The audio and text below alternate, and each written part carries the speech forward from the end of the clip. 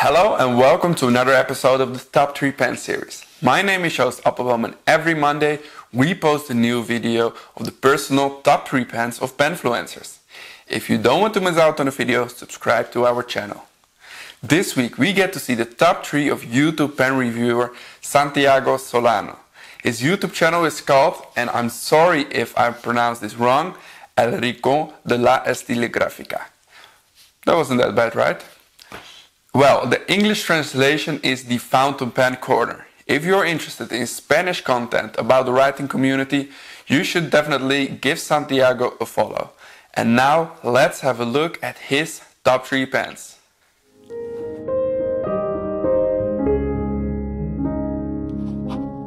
Greetings from Bogota, Colombia in South America.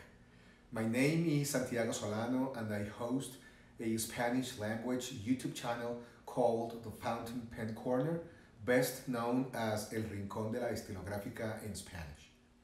It is a great honor for me to be here on the Appelboom's channel, sharing with you my top 3 favorite fountain pens. Let's get into the topic. My third favorite is the Montegrappa Emozione fountain pen. The story of this pen in my collection has two faces, like the theater emblem. The sad one is facing the bankruptcy of the franchise of Montegrappa in my country.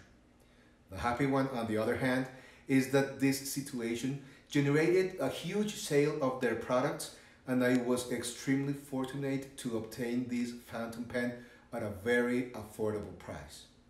Once in my possession, this extraordinary pen became a treasure for me. This particular Italian piece is made of yellow cellulose with metalwork of 1925 sterling silver all over the body, the cap, and the clip. The little ball at the end of the clip makes it very easy to slip the pen into your pocket. Nice detail.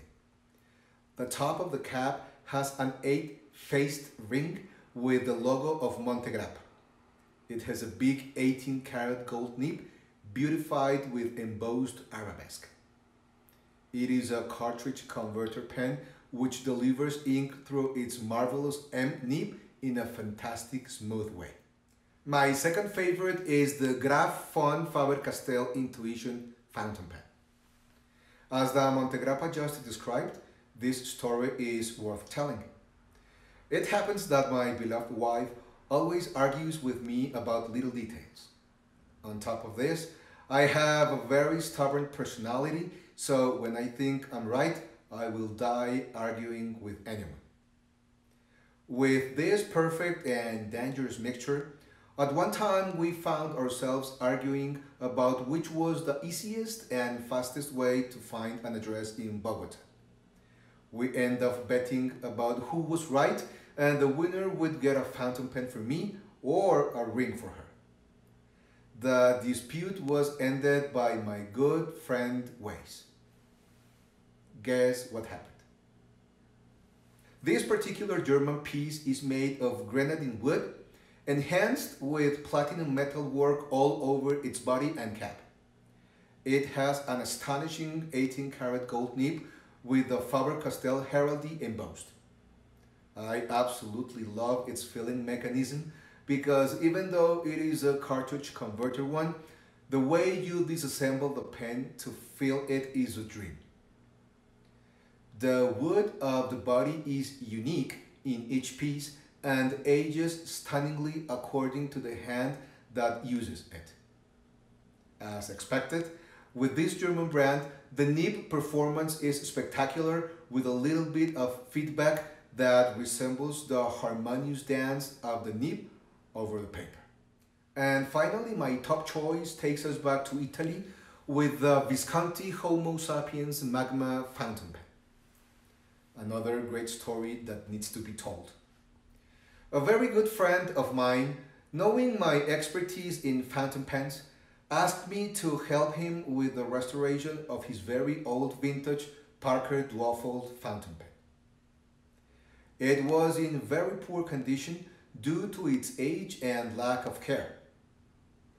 Its restoration was way beyond my knowledge.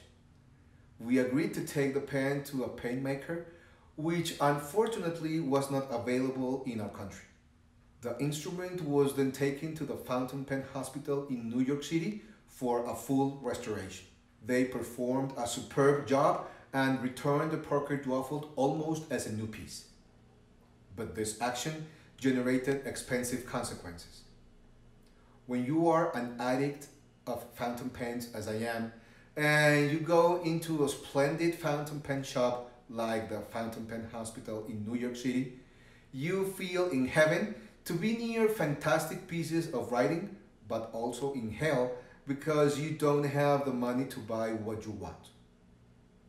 On top of that, the great salesman in the Fountain Pen Hospital did a fantastic job selling me this marvelous piece of art and, of course, breaking my bank account. Yes, I accepted. I broke the bank. But at the same time, I own what I think is the holy grail of the fountain pens. The body and cape are made of actual lava that comes from Mount Etna in Italy. It has red metal work that wonderfully combines with the matte black color of the pen. The hook-safe mechanism for the twisting closing of the cap, patented by Visconti, is a noticeable characteristic. The vacuum pump filling system works very nice and holds a decent amount of ink. But what really blew my mind with this writing instrument was its nib. Gorgeous 21 karat palladium nib, which delivers a very generous amount of ink onto the paper. It is a broad nib with an insane writing experience. It is like writing with a hot knife over butter. For me, the smoothness of this instrument has no equal up to this time. It was an indescribable pleasure for me to share my top 3 fountain pens and their stories with the Appelboom community. Be safe in this pandemic period and keep writing.